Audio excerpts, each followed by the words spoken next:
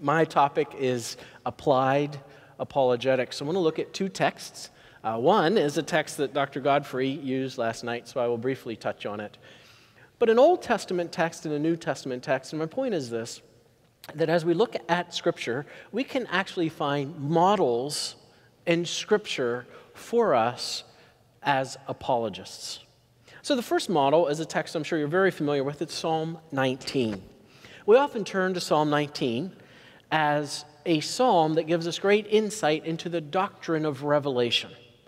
What we find in this psalm is that it breaks down very nicely into a psalm, a hymn, of general revelation in verses 1 to 6. And then the psalmist, David, turns his attention to special revelation at verse 7. And that keeps us through verse 13. And then the psalm ends with a prayer. So verses 1 to 6, a hymn to general revelation and what general revelation teaches us about God, and then special revelation. I think what we find here is not only a helpful text for the doctrine of Scripture, but if we take a step back, we're seeing a model here for apologetics. And so the psalmist begins with what the psalmist sees. Verse 1. The heavens declare the glory of God, and the sky above proclaims his handiwork. Awed by the universe. And as the psalmist is awed by the universe, the psalmist raises the question, where did this come from? The origin of this universe. And it's God. And not only is there a universe that exists, it is a universe that shows order and structure. And so verse 2, day to day pours out speech, and night to night reveals knowledge. There is no speech, nor are there words whose voice is not heard. Their voice goes out through all the earth, and their words to the end of the world. In them he has set a tent for the sun, which comes out like a bridegroom, leaving his chamber, and like a strong man runs its course with joy. It's rising from the end of the heavens, and its circuit to the end of them, and there is nothing hidden from its heat. And tomorrow morning, the sun will do it all over again. And the next day, the sun will do it all over again. And so the psalmist starts with general revelation, or the natural world, and uses the natural world both in terms of its immensity, of being awed by it, and also by its structure and by its order, and by how the natural world also provides everything necessary for us to live and move and have our being. And so the psalmist is saying, nature points us to a creator, and nature points us to a God. And then the psalmist says, verse 7, the law of the Lord is perfect, reviving the soul. The testimony of the Lord is sure, making wise the simple. And the psalmist proceeds then to turn our attention to the revealed word of God, or what theologians call special revelation. And what special revelation reveals about God, reveals about us, and reveals about how we who are separated from God can find our way back to God. So what we have in here in this psalm is the use of both nature and Scripture as a means to proclaim God as creator and God as redeemer. Psalm 19, a good model for us as apologists, because we have both of those as well. We have the world and we have the Word. And the world is a testimony to the presence and the existence of God as the good creator.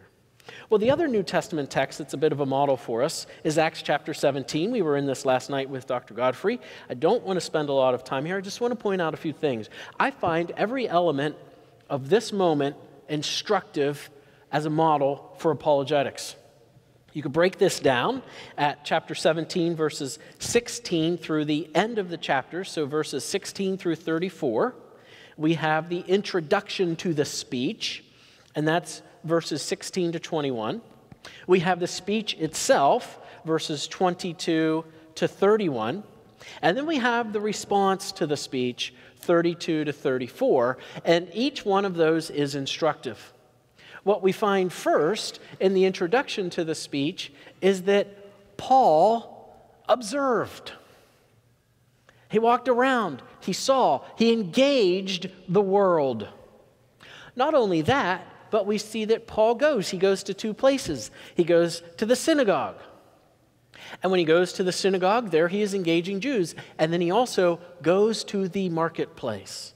Now, that seems a little bit obvious, but we should make the observation explicit. Paul goes to where people are.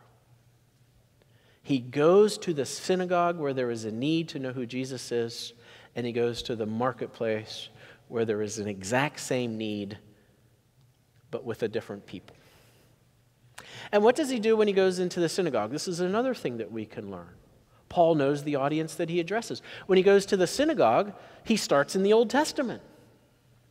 And he starts with that common ground that he has with those in the synagogue, that shared understanding of the Old Testament. And then he uses that Old Testament to point them to Christ and to point them to Jesus as the Messiah who comes in fulfillment of everything they've been studying and learning and hearing.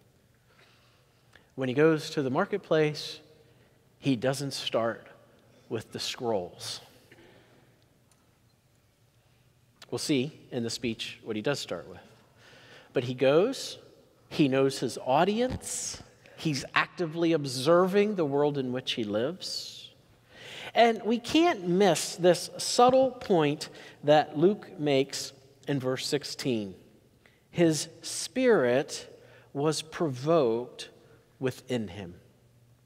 Now, in our translations, we have small s, spirit, indicating to us that the translators here are wanting us to see this, the sort of inner person. His inner person is provoked. But what we see here is Paul is sensitive. He's tuned in. He's acutely aware of when he is being pushed and when he is being directed.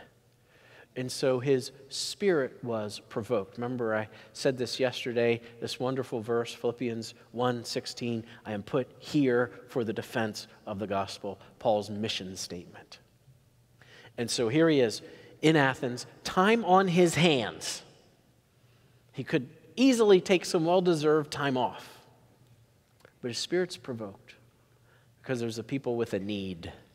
So before we rush into the speech itself, pause a little bit at those introductory verses and just see what can be learned there for us as apologists from Paul as a model. Then when we get to the speech itself, what do we see? We see that Paul knows his audience. While he was walking around observing, he saw the idol to the unknown God. He quotes the poets. He quotes Agabus. He knows what Greeks were after and what they devoted their time to. In him we live, we move, and we have our being. Those were the big philosophical discussions and debates that have been going on in Greco-Roman philosophy for the last millennia, from the beginning of the philosophical quest among the Greeks. It was understanding being. It was understanding motion. And was understanding the very nature of existence and the meaning of life. And here Paul sums up this Greco-Roman quest for the last centuries in saying, all of that is found in God. In him we live and move and have our being. He has common ground with his audience, but he also knows where the gospel challenges his audience. Apologetics is a bit of a double-edged sword. There is a sense in which the apologist finds common ground to engage a person. So the common ground in the synagogue is the Torah scroll and Isaiah. The common ground with the Greek philosophers is their quest for the ultimate and the absolute and the questions to motion and being and existence and meaning of life. Plato's transcendent being. Aristotle's pure act being. But it's a double-edged sword, because apologetics is not just finding common ground. Apologetics is finding where the gospel challenges and confronts and where there are roadblocks and oppositions. It's mentioned here. Luke tells us that there are Stoics and Epicureans in the audience, the two main schools of thought in the first century. And the Epicureans, now these are not to be confused with the hedonists. Today we don't have many Epicureans. Today we have mostly hedonists. It's lunchtime, and all of you have skipped lunch, so you're likely hungry, so hopefully this illustration will make you even hungrier. You know the difference between a hedonist and an Epicurean? An Epicurean likes a 4-ounce filet mignon cooked to perfection, wrapped in sizzling bacon. Can you smell it? You know what the hedonist likes? The 48-ounce T-bone steak full of fat and gristle. That's the difference between an Epicurean and a hedonist. We don't live in an Epicurean culture. We live in a hedonist culture, a pursuit of unbridled pleasure. Of course, that pursuit of unbridled pleasure simply boomerangs back in pain. We've all done this when we've gone to buffets. Unbridled pursuit of pleasure, and then we pay for it. But these are Epicureans. But you know one thing about the Epicureans? They didn't come out and deny the afterlife. They were just skeptical about it. And they came to the conclusion that it probably doesn't exist. So we might as well not bank on it. And we might as well live this life as if this is all there is. And what does Paul do? He hits that head on. There is Jesus, and there is the resurrection, and there is a judgment to come. So what we learn from Paul here is that apologetics is a bit of a double-edged sword. It's finding common ground, and it's finding where the gospel confronts and challenges. You could jump into his speech more, find more models for being an apologist, but I'm going to quickly move to the response. I find the response very instructive. Now, verse 32, when they heard of the resurrection of the dead, some mocked. Now, these are the Epicureans. And what did they say? They mocked. They thought he was going to give them something new.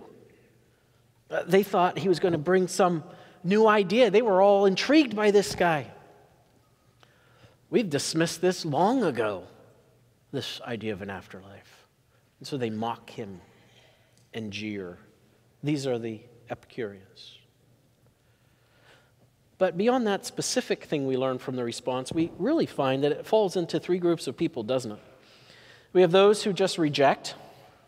Then in 32b it says, but others said, we will hear you again about this. Now, I never know how quite to take this. You know, is this that call you get, the solicitation for maybe some really good cause? And you know you don't really want to give, but you don't want to be mean to the person, so you say something like, can you mail me something and I'll think about it? You know, there's always that, we will hear you. Oh, sure, yeah, come back tomorrow. We'll be glad to listen to you. If only inspiration came to us with voice inflection. Wouldn't that be helpful? They could be just patronizing Paul, or it could be sincere. Wow, this is interesting. Let's think this over. We want to hear you talk about this again. I don't know, but whichever one it is, it's non-committal. It's non-committal. And then we have some who believe. This is encouraging, isn't it? This is the Apostle Paul, probably one of the smartest human beings who ever lived. He was an intensely driven person. I don't like the expression 24/7. We should at least say 24/6, right, Dr. Godfrey, for a day of rest. Paul was a driven person. was ambitious. He was under inspiration of the Holy Spirit as he wrote books. He was an apostle. And listen to this, every time he preached the gospel, he did not bat 1,000. It should be encouraging. Encouraging to us. We can get so discouraged that we're not always seeing people just come to Christ and think everything we say is absolutely brilliant and they're persuaded and convicted. We can be encouraged by this mixed response from Paul. So we have examples. We have models in Scripture for us as apologists. We have Psalm 19, we have Acts 17, we have other examples. In many ways, we can make a case that the Bible is one big apologetic textbook. You know, you go back to the beginning of the creation account, and you compare that to other ancient Near Eastern texts. There were a number of these ancient Near Eastern texts. We call them cosmologies or cosmogonies, stories that explain the beginning of the world, a cosmogony. And the Egyptians had these, and the Babylonians had these, and all of them have something in common. There was a struggle among the gods, and one of the gods emerged out of that struggle and won the right to create the world. And they created the world. Now you go back and read the account of creation in Genesis 1 and 2. Against the backdrop of these ancient Near Eastern cosmogonies, and what you see is stunning in its uniqueness. There's no struggle. There's no struggle. What's the refrain that carries all of these creation days? And God said it, and it was. And he said it, and it was. God merely spoke the world into existence. There was no cosmic struggle. The uniqueness of God, the uniqueness of Yahweh, and the uniqueness of the divine revelation of the Pentateuch against the gods of the ancient Near Eastern world and against the creation accounts of the ancient Near Eastern world. Right off the beginning, right off the bat, the Bible is an apologetic for who God is and the uniqueness of his revelation. And you can pull that thread all the way through the Bible. You see it in the prophets as they stand up and they literally make their case before Israel. You see it in the opening verses of Isaiah.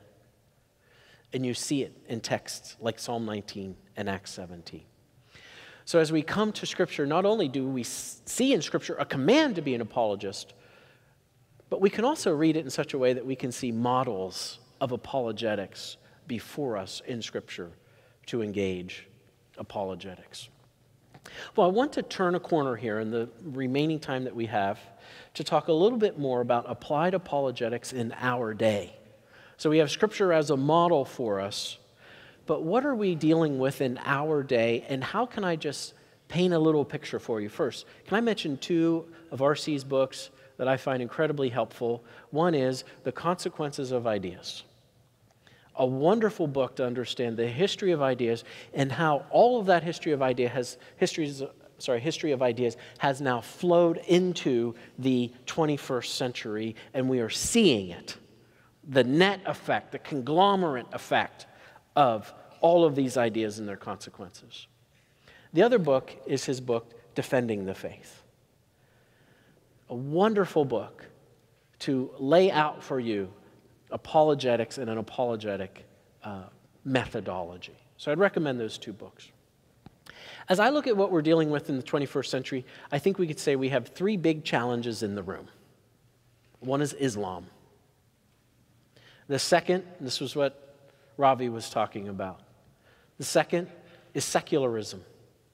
And the third is pluralism. I think those are the three big elephants in the room that we are dealing with. And I think as you engage some of the basic points that R.C. was making in defending the faith, you can see how they apply to each of those challenges.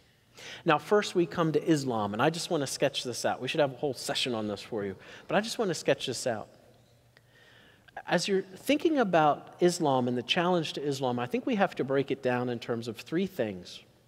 One is the Bible versus the Quran. Secondly is God versus Allah.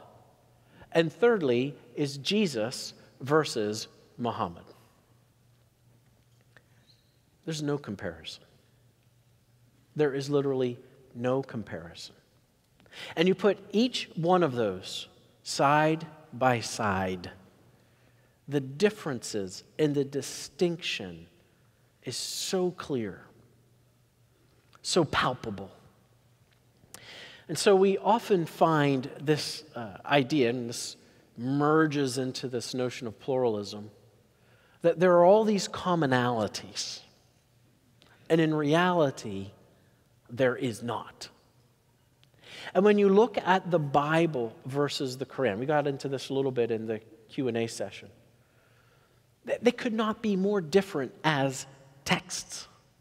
Not just in their reading, but in their origin and in their provenance. And you look at God versus Allah, these could not be more different beings in their presentation. God in Scripture is sovereign over His creation. He is never capricious, and He is never arbitrary. And as you look at Jesus versus Muhammad, you see that Jesus simply did not claim to be a prophet. You know, you hear this sometimes, that Islam accepts the Gospels, but that's not entirely true. The idea is that the Old Testament was given, and then the Old Testament was corrupted, so a new prophet had to be sent. And that new prophet of Jesus was sent, and the Gospels were given, but the Gospels were corrupted. And so a new prophet had to be sent, and that was Muhammad. And the new revelation supersedes the old because it corrects. There's one particular surah in the Quran where Jesus, and this is interesting, if you ever look at this, the Quran always refers to Jesus as Son of Mary. Why? It's emphasizing His humanity, isn't it? It's always Jesus, Son of Mary. Jesus, Son of Mary, God says to Him, "Did you ever command men to worship you? God forbid. You know it's not so. For it was so, you would have known it." And the implication is, you would have snuffed me out. This is not the Jesus of the Gospels. Jesus did accept worship of Himself, and He commanded that we worship Him. So just simply do a comparison. When it comes to secularism, the issue here, and I find this, to me I find it interesting, I see it really as a continuum. On the one hand, secularism has said we don't need God. It's pushed God out, whether it's through the sciences or just through the amazing things that we've done, our understanding of things. Remember the cosmonaut in space? Hey, I'm up here in space, and guess what? No God. Secularism is about pushing God out. What that has created is, on the one hand, apathy. That people are simply apathetic to the question of the existence of a God. But on the other hand, it's also created an antagonism. Apathy and antagonism. But here is the thing that secularism cannot deal with. It cannot deal with what is an uncontrovertible law of the universe that we bump into, the law of cause and effect. And the fundamental problem with secularism, it cannot deal with the question of the origin of all things. It does not have an adequate explanation for the cause of the effect that is, the effect being this world. And so we have the wonderful classical arguments for the existence of God, all predicated on this law of cause and effect. And it is the Achilles heel of secularism to explain ultimately the origin of all things. Darwin's theory of evolution cannot do it. Just simply cannot do it. Well, I have 20 seconds left to talk about pluralism. There's another law at work. It's called the law of non-contradiction. Law of non-contradiction. It can't be overridden. In order for pluralism to work, all these religions ultimately have to be saying the same thing. But go ahead and analyze them beyond the surface, and you will find that they are not. Even on this basic level, you take the Eastern religions, the ultimate end of an Eastern religion is what? Liberation of the person from the material into the immaterial. What was the ultimate end of Christianity? Redemption and union with God through Christ. That's a contradiction. Pluralism doesn't work because these various religions are not saying the same thing. They're not only saying different things, they're saying fundamentally contrary and contradictory things. So we do have tools at our disposal as apologists to respond to these big challenges that are facing us in this day and age. And I am absolutely certain that I have not answered nearly all the questions that you have, and that's okay, because at 2 o'clock we're going to be back here for a question and answer session. Dr. Godfrey will be on the platform, and you can ask him all of those questions. And if he won't answer them, the progressive Dr. Thomas will. Thank you.